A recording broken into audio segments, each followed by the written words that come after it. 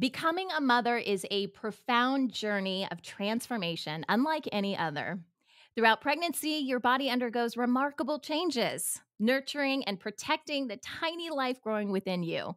Then comes the miracle of childbirth, a breathtaking experience that marks the beginning of a lifelong bond between mother and child. And in the days and weeks that follow, you'll navigate the uncharted territory of motherhood, discovering strengths you never knew you had. Today, we're taking a moment to reflect on the experience of becoming a mother and the highs and lows that come with it. This is Preggy Pals. Is that a plus sign? Pink or blue? Hospital or home birth? What type of food should I be eating? I think I just peed myself. I'm pregnant and I have to exercise. What pregnancy glow? Wait, was that a contraction? Gotta make these pants fit. I've got kinkles. What do you mean there's more than one? You've got the symptoms, and now you've got the support you need for a happy 9 months. This is Preggy Pals, your pregnancy, your way. Welcome to Preggy Pals. My name is Sunny, and I'll be your host today. Now, if you haven't already, be sure to visit our website at newmommymedia.com. You can subscribe to our weekly newsletter, which keeps you updated on all the episodes we release each week. Another great way to stay updated is to hit that subscribe button on your podcast app. And if you're looking for a great way to get even more involved with our show, then check out our online community. It's called Mighty Moms, and that's where we chat more about the topics that we start here on our show. And it's also an easy way for you to learn about all of our recordings so you can join us live. Now, let's meet today's panel of guests. Our expert today is Kayla Phelps. Kayla is a midwife who has also worked as a labor and delivery nurse in both hospitals and birth centers. Kayla also has a popular Instagram where she helps normalize the experience of pregnancy, birth, and postpartum. So welcome, Kayla. Hello. Hello. And we also have two mamas joining us today. We have Kaylee and a Daisy. So let's get to know everyone before we start our conversation today. So Kayla, I know I already did a brief introduction, but is there anything else you want to add? Can you tell us a little bit more about your family? Yeah, sure. So I have one son. His name is Callum, and he just turned 11 months old yesterday. So we are going into that 1 year mark soon, which is absolutely crazy. I'm from Pittsburgh and actually just moved to Buffalo to start a job here as a midwife. Oh, wonderful. Well, welcome. We're super excited to chat with you today. Thank you. And we have Kaylee, and Kaylee is a producer here at New Mommy Media, but she's also a mama. So Kaylee, tell us a little bit more about yourself. Yes, so I am a military wife. Currently, we are living on Oahu. It is lovely. And I had my daughter here way back in March. And so she is turning a year old very soon. And as I'm reflecting on this past year, it's flown by, but also has felt like 10 years at the same time. So I'm really excited about this topic. Awesome. And Daisy, welcome. Tell us a little bit more about you and your family. Hi, yeah. So my name is Daisy. I'm a mom to an 11-month-year-old. Can I say years? 11-month-year-old? I don't know. Almost 11-month-old daughter. Mark. So close. And what's funny is my daughter actually turned 11 months yesterday too. So we have, wow. right? That's funny. And yeah, I'm actually a pediatric nurse. So this will be an interesting conversation. Oh, fantastic. I didn't even realize that. Yeah, this is going to get interesting, guys. And for those of you who don't know, I'm a mom as well, but that was a while ago for me. It's been a while. So my kids, I've got 4 children of my own. My oldest just turned 13, so I'm officially a parent of a teenager. I can't even believe that. He's a boy. I have another boy who's 11, and then I have identical twin girls who are 10. So I love chatting with you guys because it gets me all excited. It kind of brings up these memories because, you know, it is such a huge transformation becoming a mom. And I feel like I've been a mom for a while now. So it's been a while, but I'm excited to hear how, you know, our experiences might be very similar, you know. So anyways, welcome everybody to the show. We'll take a quick break and we will be right back.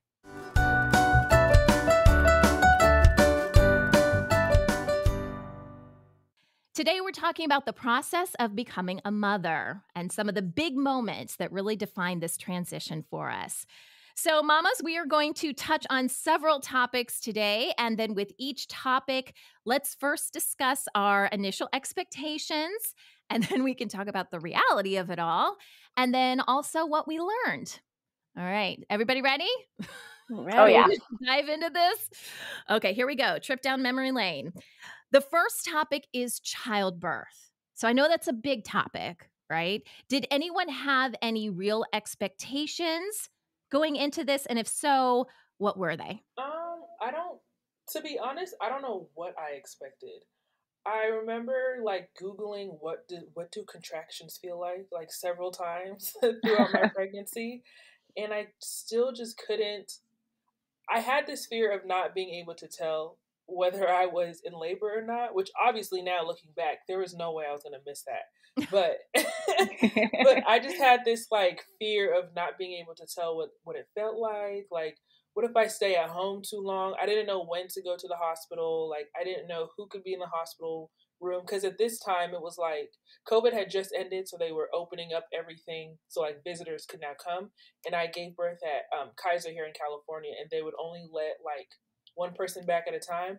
And I was thinking like, okay, well, what if I give too much time to my mom and not enough time to my mother-in-law? And, I don't know. I just had like, I didn't know how everything was supposed to look, how it was going to go down. And I was just very concerned about like keeping everybody else satisfied, which is actually crazy to say now looking back on it. But it was all very new and I was just very anxious about the whole thing. I remember that. Mm-hmm. Now, was your experience different than what you thought? Like, give us some of the highlights. Yes. So I actually gave birth naturally. I was assuming that I was going to be in labor for a very long time, and I wasn't. And then I also thought that it was going to be kind of like I was going to kind of ease into it. Like, okay, well, you go into the room and you sit down and okay, here's the ball and you breathe and you hoo hoo ha ha and then baby comes, yay! And it was not that at all.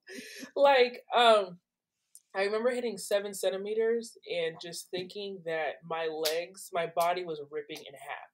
I remember that for sure. And I just, like I said, like I didn't know what to expect. So the pain was a little bit more than I anticipated. Uh-huh. And I remember looking to my husband and being like, I can't do this. I can't do this. I'm going to give up. Like, I can't do this. But then, a couple minutes later, baby was here. So I just think I expected it to go a little bit smoother. I don't know what the word is for that. Mm-hmm. Maybe but faster. But like, yeah, maybe faster. Like I thought I was just going to show up and then baby was just going to be here and then that's it. But no, you have to sit with that pain for a very long time. Yeah. How long were you in labor for? It was like 12 hours. So Okay. 12, 14. That's not Not too bad. super long, That's but like not too bad at all, actually. Mm-hmm.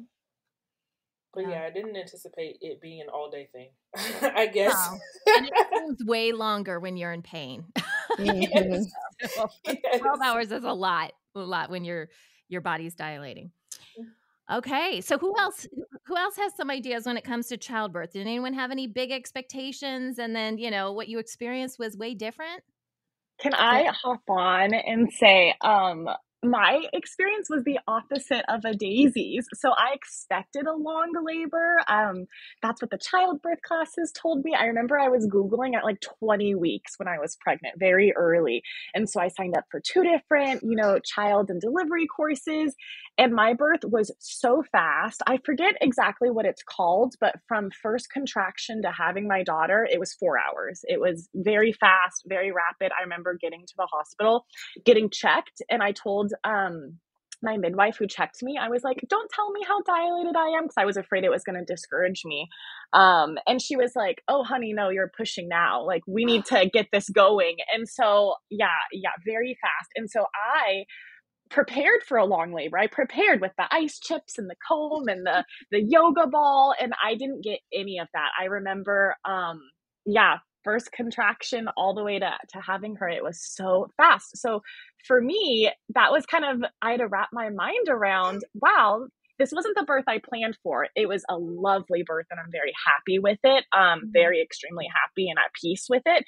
But it's funny because I really anticipated for a very long, drawn out birth and labor, and that's not what my body gave me, which is very funny, which I'm thankful for, because I hear other women going through hours and hours of pain trying to dilate, and my body just flew her out so quick. It's like, here you go, kid. Yeah, very funny. Here's the Yeah, world. so I feel like that just goes, you can prepare and your body's going to do what it wants to do. You know, it knows what to do and it's going to just, yeah. Yeah. It's so true. Kayla, what about you? Yeah, so I had a very interesting perspective going into birth because I was a nurse and I was finishing up midwifery school. I graduated midwifery school when I was about 6 months pregnant. So I had been catching babies for those 6 months of pregnancy, and I had attended probably around 500 births as a nurse at that point. So I had seen a lot. And I was very adamant about not going into birth with big expectations of what was going to happen, just because I knew that it could go like a million different ways. But, I had the knowledge on my side of being like, okay, it's my first baby. It probably will be a longer labor. I'll probably take a while to push. I probably will go over my due date. Like, those are all very, statistical things. And in reality, my labor was pretty textbook. It was about, it was 24 hours from the time I actually went into labor to having him.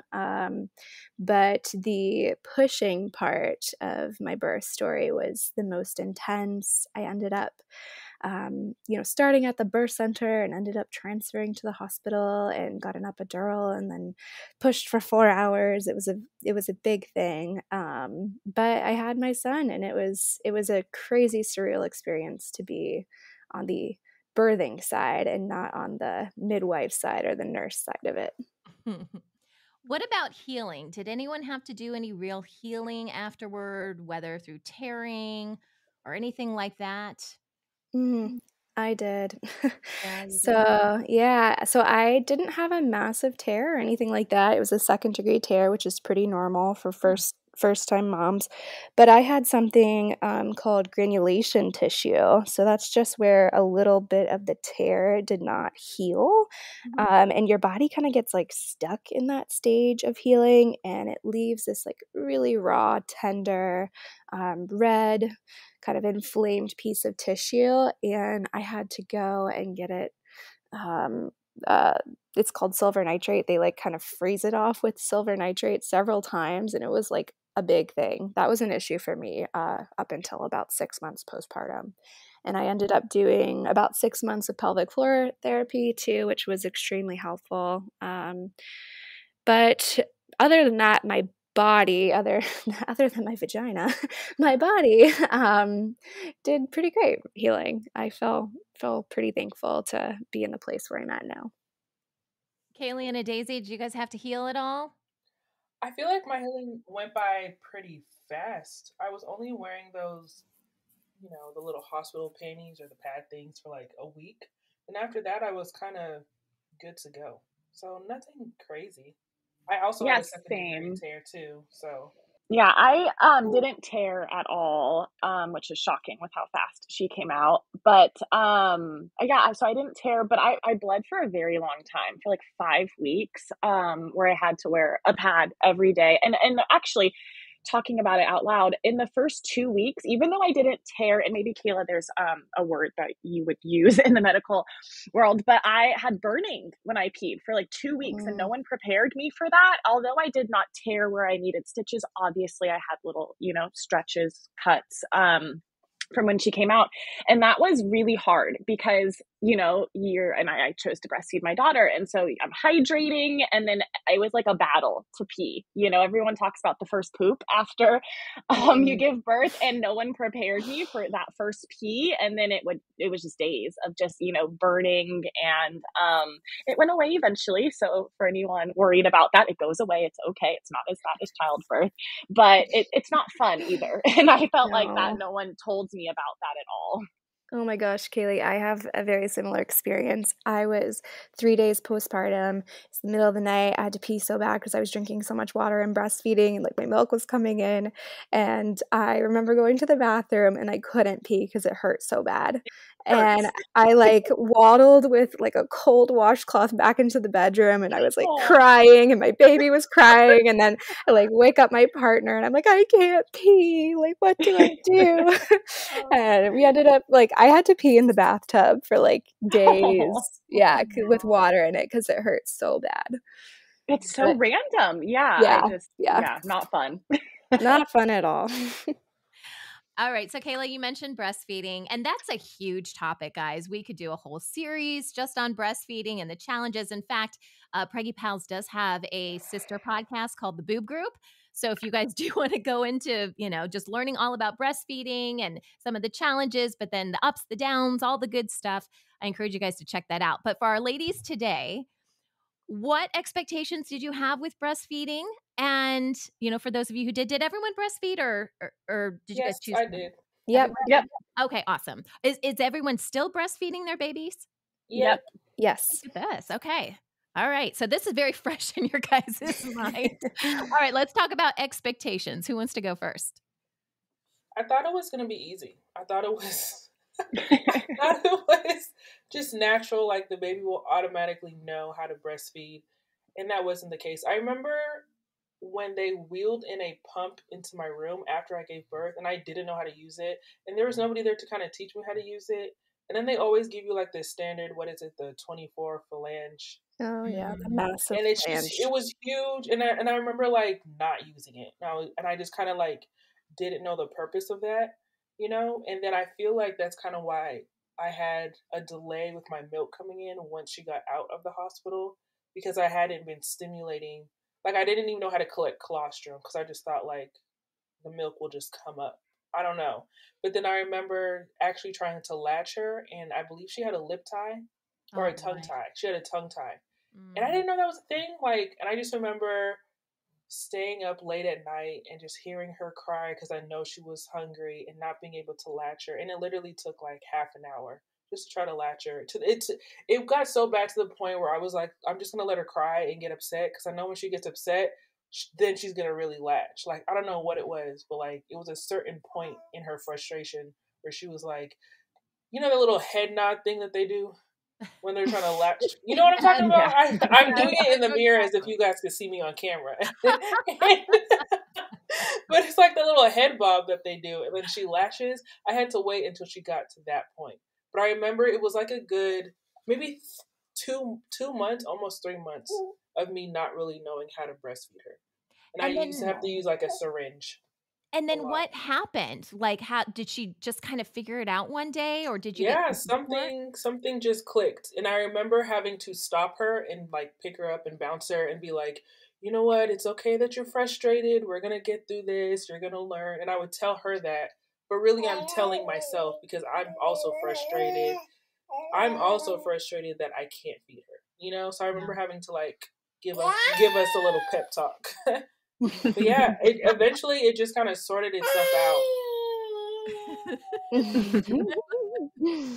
She's participating. I love it. All right. Who else? Breastfeeding. Expectations. I had some very interesting expectations going into this too, because I have certification in lactation as well, and of course helped lots and lots of mamas breastfeed. So I went into it thinking it was going to be really hard, because I saw a lot of people struggle and a lot of people, have a hard time with breastfeeding. But I feel so thankful to be able to have breastfed for the last 11 months and really have no big issues. I did have oversupply and still kind of lean towards an oversupply, which was a little bit difficult to navigate in the beginning. But overall, my experience was felt pretty easy from the get-go. That's awesome.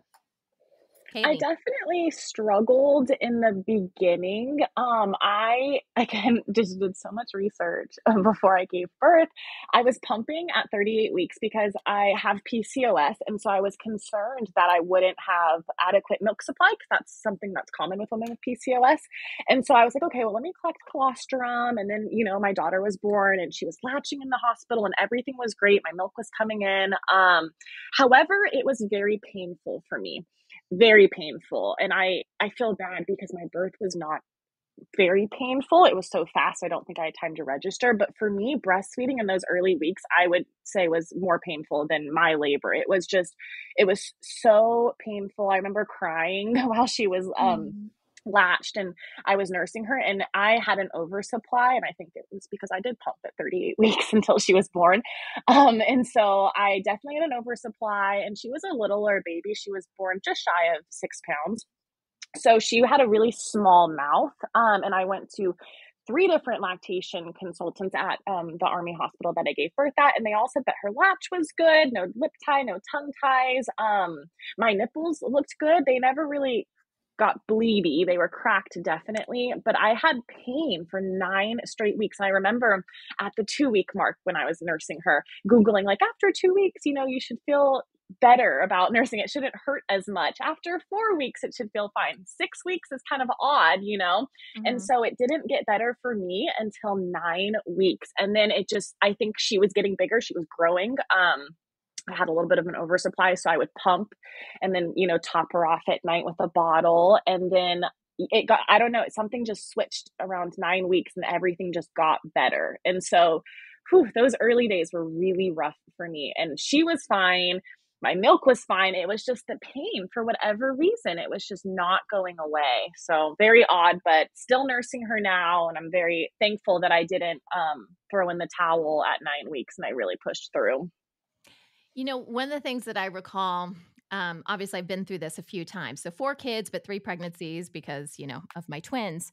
By the time I got to my twins, I kind of figured out how my body worked when it came to breastfeeding.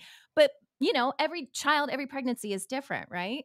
So with my first, I had no idea what I was doing. And with my body, right after I gave birth for the first few nights, I would just gush breast milk. But my body, it's like, if I didn't do something with that, if I didn't actively pump, then I wouldn't completely dry up, but it would pretty much come down to like a trickle.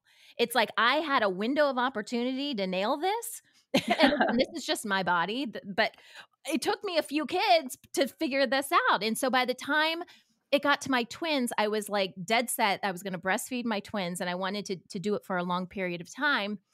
And so I remember right after they were born, I was just a pumping machine because with the first 2 kids, I was like, when the baby wakes up, I'll just breastfeed. And, meanwhile, my shirt's like soaking wet. I could basically wring it out, But with the twins, I was like, no, I got up like every 3 hours and pumped, and then I would put stuff in the freezer or whatever. Cause again, babies are so small, they can't take all of it. But I feel like that was really key for me and my body to successfully breastfeed my twins. And I did it exclusively.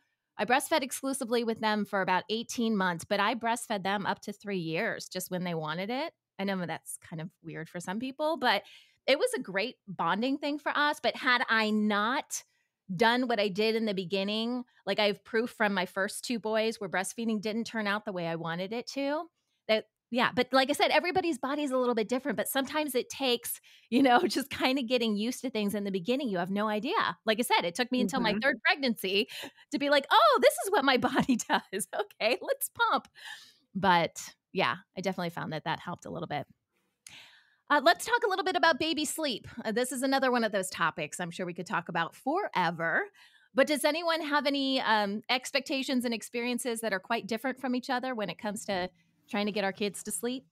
This is funny. I really was shocked at how little and how difficult it was to get a baby to sleep. I feel like in movies, in media, even talking to older generations, that was never talked about to me. And so when I had one night at the hospital, and the next night we went home and she slept relatively okay on her back in the hospital. And then, we contact nap with her the first few days because she's a new baby. We love her. We're so excited. She's out. And then I just was shocked at how difficult it was to just put a baby down in their bassinet. I did not expect that at all. And now there's so many gears and gadgets and shows that you can try, like sleep music, sound machine, that I've probably tried all of them. And so we ended up co-sleeping at first. So she was in the bassinet right next to our king size bed. And then eventually, sometimes our bed sharing, I would pop her on the boob and do the C curl position and then put her back when she fell asleep. But yeah, that was really shocking at how difficult it is to get a baby to sleep. And then just texting and messaging other moms who are kind of in the same boat, I realized that we all kind of have the same kid. They want a contact nap. They want to sleep next to us. And I just was shocked that that wasn't something I anticipated, was how difficult it was to get a little one to sleep. Mm-hmm. So little, but they can make so much noise.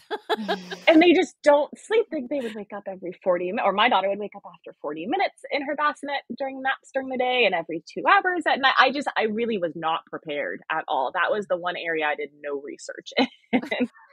I feel the same way.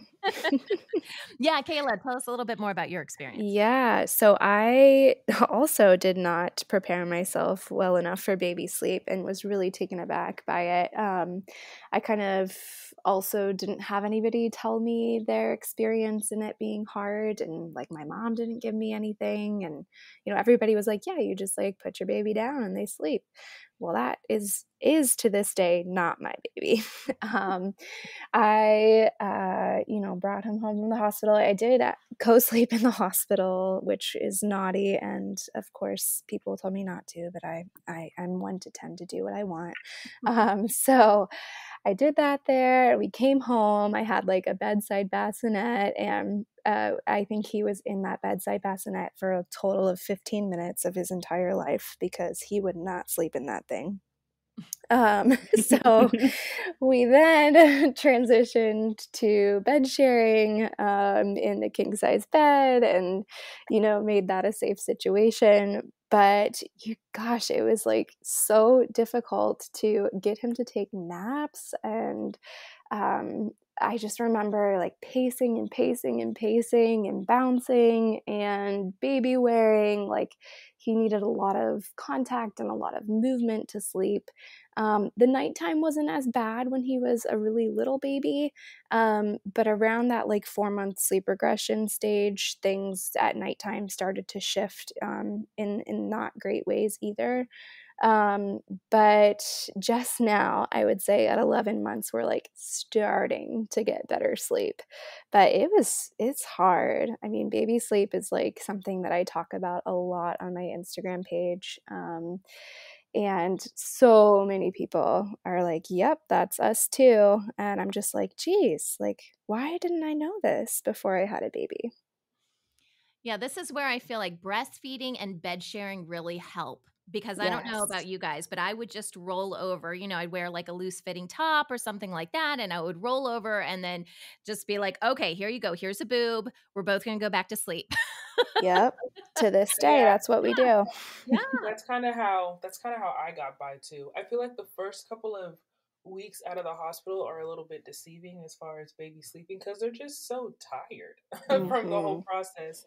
I remember being able to set my daughter down in a bassinet and she would sleep for hours, like maybe like the first 2 weeks, and then it got pretty difficult around like 2 months to try to put her down or do anything. I couldn't even swaddle her, and come to find out, she actually had a broken collarbone that happened during the birthing process, right? So it was just really difficult for me to swaddle her and put her down, and her startle reflex would like cause her pain, you know?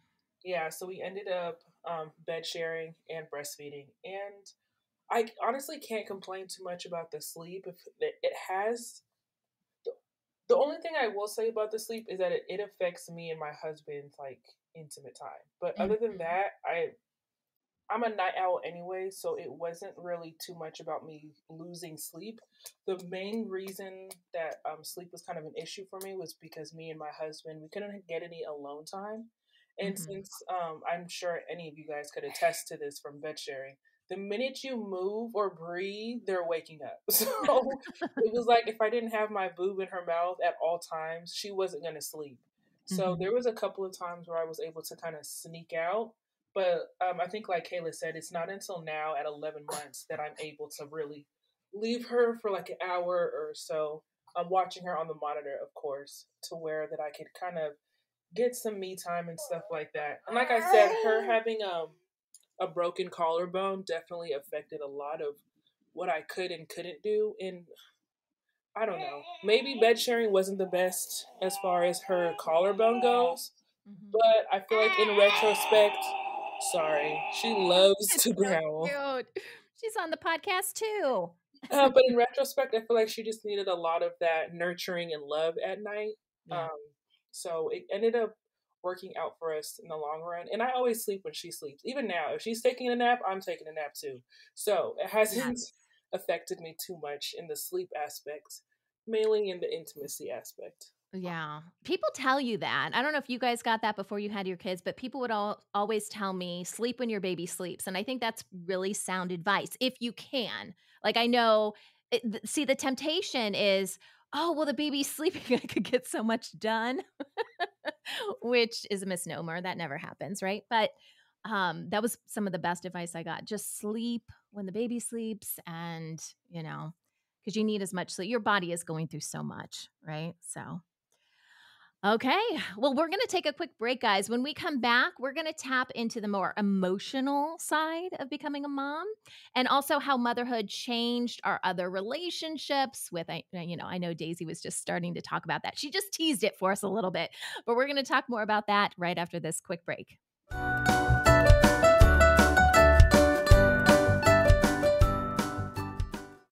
Welcome back to Preggy Pals. Now, before the break, we were talking about some of the big challenges that many new mothers go through. And now, in this second half, we're going to chat more about how this impacted us emotionally and also how it changed some of the relationships that we have with other people, including our partners, perhaps our friends. I'm sure you guys don't go out as much as you used to. So we're going to tap into all of that. But the first topic I wanted to dive in and talk about is your confidence. So I think there's a couple different ways we can look at this. We can look at this as confidence in general.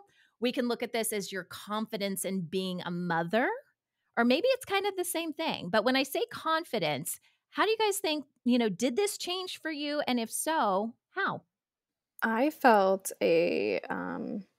well, I would say now at 11 months postpartum, I'm starting to feel that like confidence and like, okay, like I kind of know what Mhm. I'm doing now.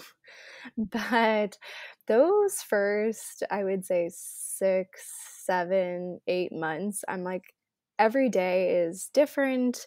The sleep stuff changes, the way that he, is starting to take solids, that so much changes. And it's just like something new you have to navigate almost every day. And, I've never done this before and I don't know what I'm doing. And motherhood and life doesn't come with a guidebook. So you're kind of just making things up as they go and making decisions that make the most sense for your family and your kid. And yeah, you just kind of are doing your best. And I think that it's taken me a long time to get comfortable with that and just knowing that there's like no right way to do things necessarily.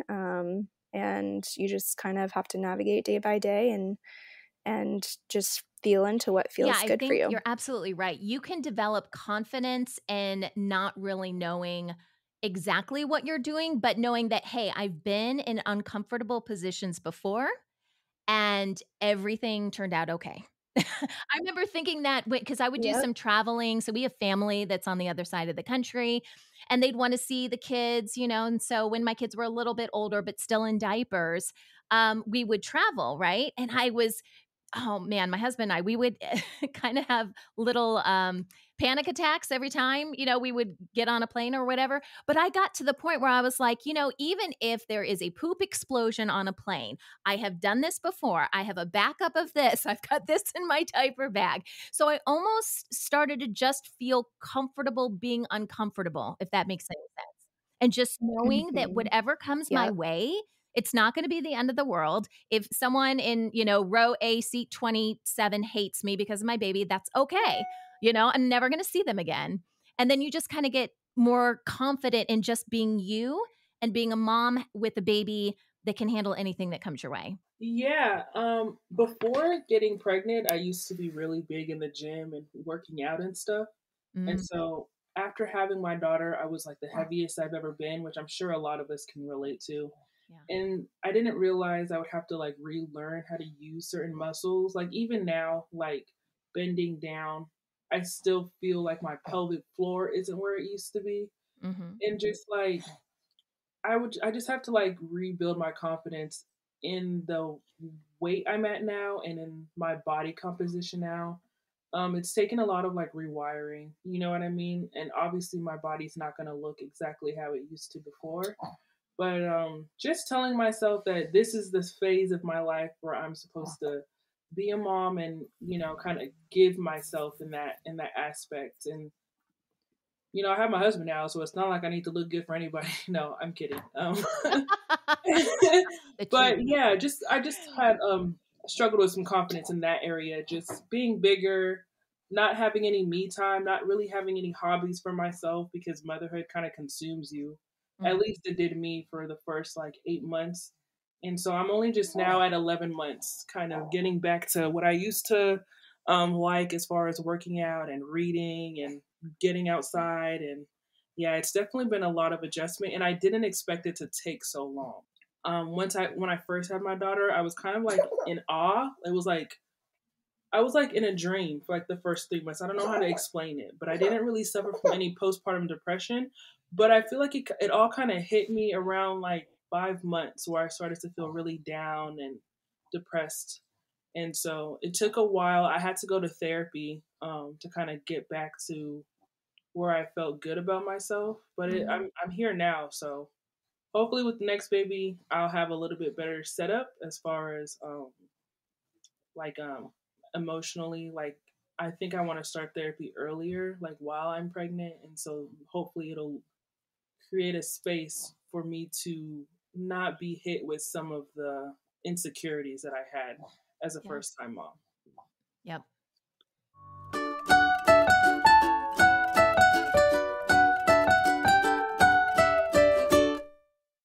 Okay. So, Kaylee, what about you? How has your confidence changed? Either confidence in general, body confidence, confidence about being a mom. How's that changed? So it's changed a little bit. I had pretty low expectations as far as postpartum body. I do know that with breastfeeding, some women told me that, oh, you're going to lose the baby weight so quick, which wasn't the case at Mhm. all. I held on to it for about 6 months, which I know in the grand scheme of things is pretty good. But I just thought breastfeeding, I would lose the weight so fast within 2 to 3 months. And it's funny because I was about 5 months postpartum and I was like, okay, I need to buy new jeans. My old ones are not going to fit. I need to just throw them out. And so that's what I did. And I was okay with that. I was okay. And then, of course, shopping for nursing tops is always fun to make sure you can pull a boob out if you need to, and no halter tops, no jumpsuits anymore. So I would say, as far as confidence goes, getting a new wardrobe is definitely key, whether you're breastfeeding or not, and just having fun with it. I like to shop, so this was kind of fun for me.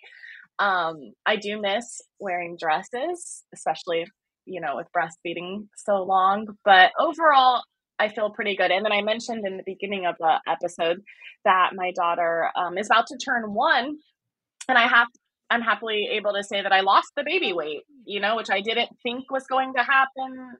If it doesn't happen for other women, it's totally okay. But my body just, after that 6 to 9 month mark, I really the weight just kind of fell off. And so I'm at the preconception weight again. So feeling pretty good. Awesome. What about personal identity? Because when we become a mother, we're a mother 24/7. And for some of us, the struggles are a little bit more intense for others. And you are the sole, you might have a partner to help you, parents, friends, or whatever. But as a mother, you are everything to that little baby. And it is so easy to get caught up in that. I remember sometimes thinking, even like with my first kid, like, who am I again? What am I doing? Because it starts to feel like Groundhog Day some days. You're like, feed the baby, change the baby, let the baby sleep, try to get the baby to sleep, all that kind of stuff. So how did your guys' personal identity change? Did you kind of go through a little bit of what I had where I, woke up and like, what happened to my life? Yes. I still feel like I'm going through that a little bit. Yeah. I mean, you literally are just surviving, I feel like, for a big portion of those first few months of when the baby's here, and you don't really have a lot of time to do things that you did before the baby was here, or even like take a shower without a baby crying and needing you.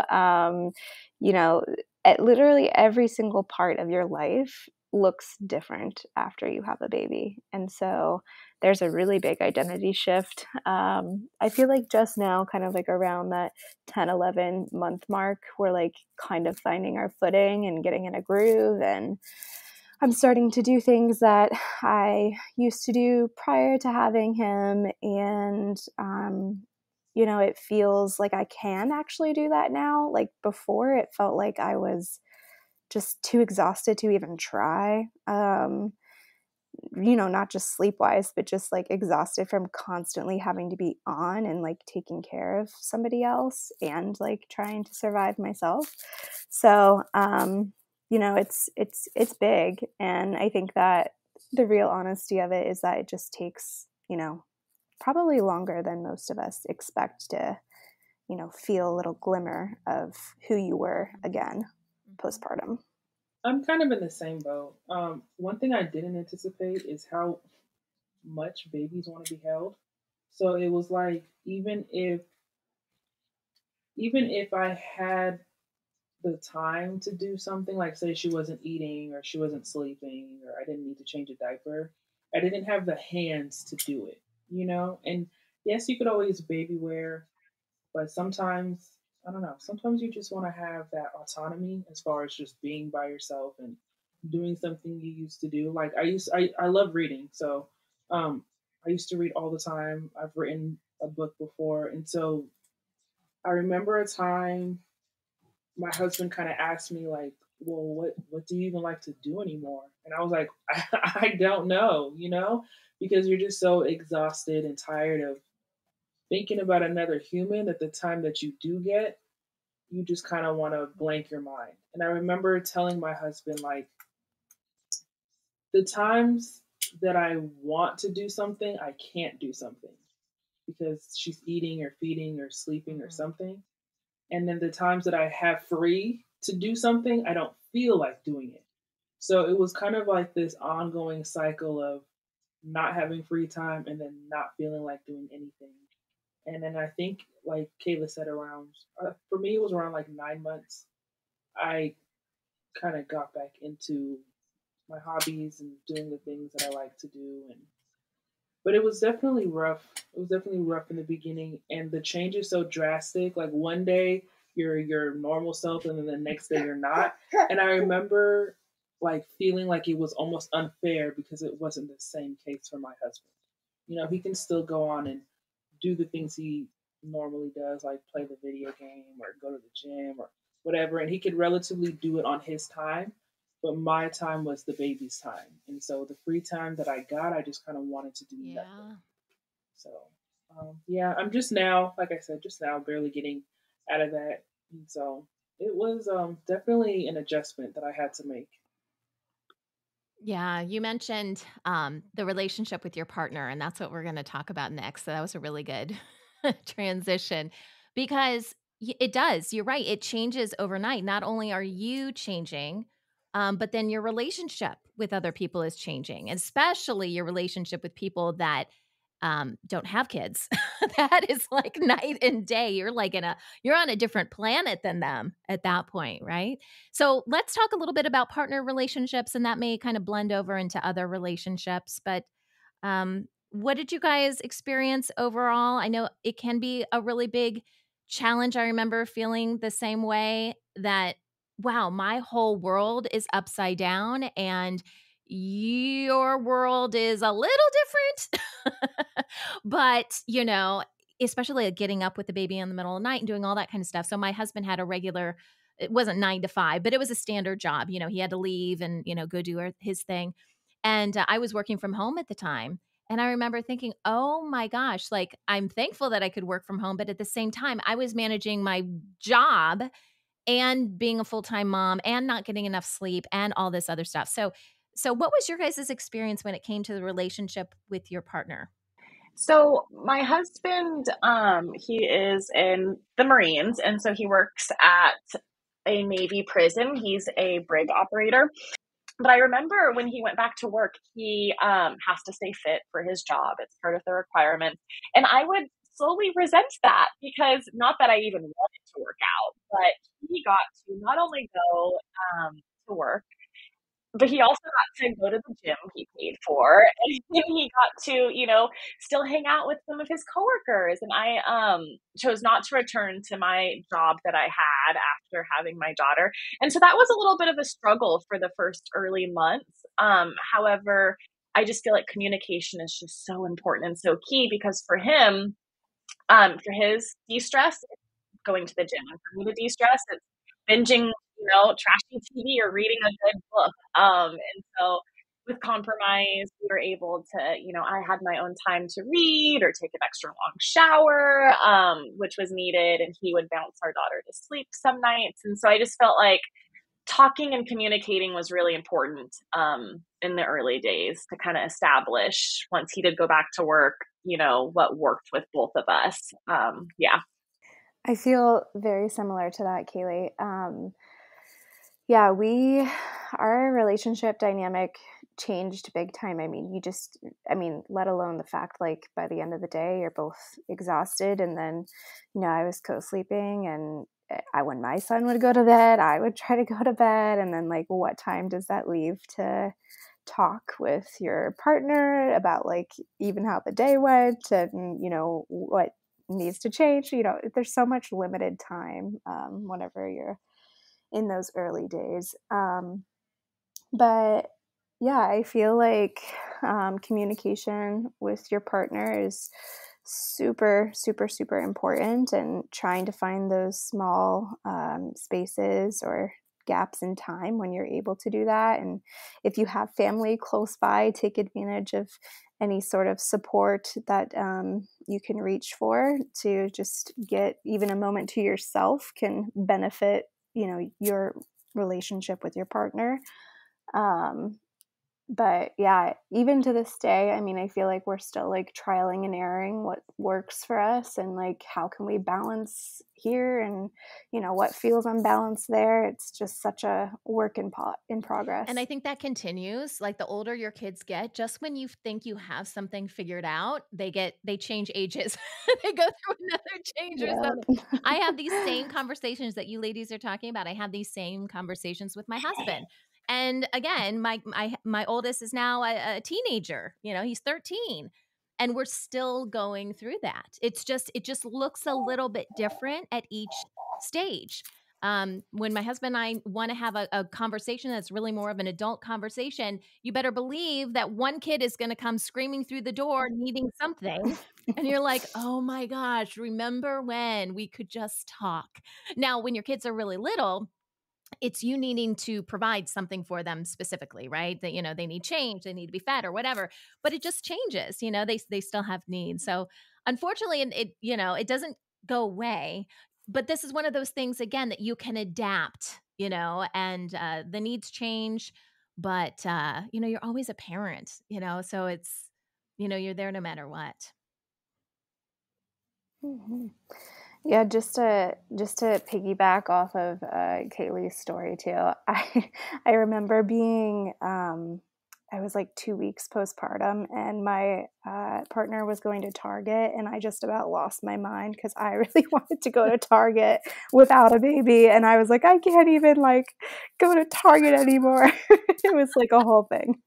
It's funny, like what, you consider to be like a getaway, like a break is now going shopping. You're like, no, I get to go shopping.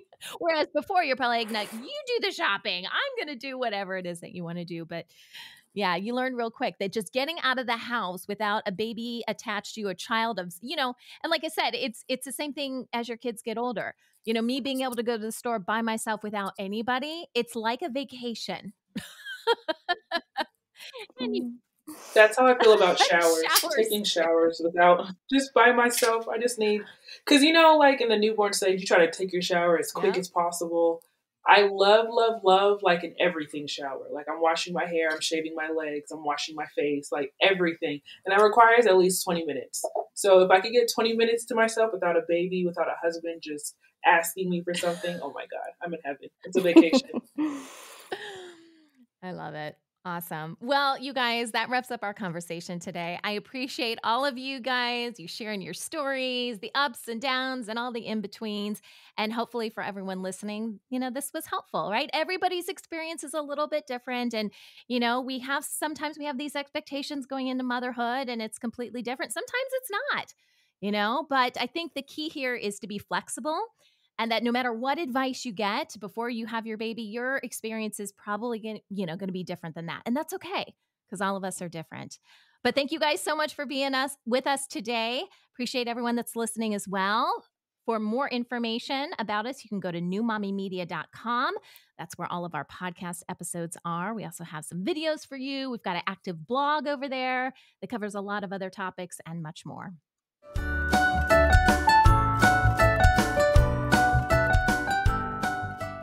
And that wraps up our show for today. Thanks for listening. If you love Preggy Pals as much as we do, please consider checking out the amazing businesses that sponsor our shows week after week. And we'd also love for you to tell another pregnant mama, or maybe she's not pregnant. A lot of the women on the show today, nobody's pregnant, right? But tell someone else about it. We would love for you guys to share this resource. Of course, it is absolutely free.